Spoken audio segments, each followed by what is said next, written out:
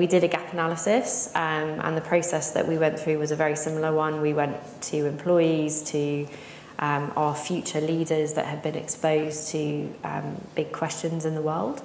Many of them are in the room today, which is great.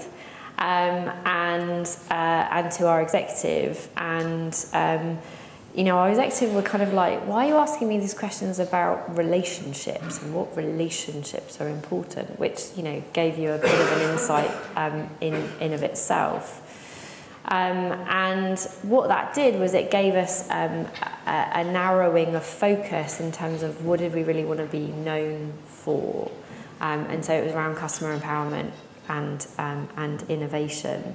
And I think what our Chief Executive, Ian Conn, has done is he's placed 2 significant bets, and he's committed £1.2 billion of investment to connected homes and distributed energy and power, which talks to the customer empowerment and customer innovation, as we actually reduce the amount of investment in the existing core business, which is exploration and production and energy supply.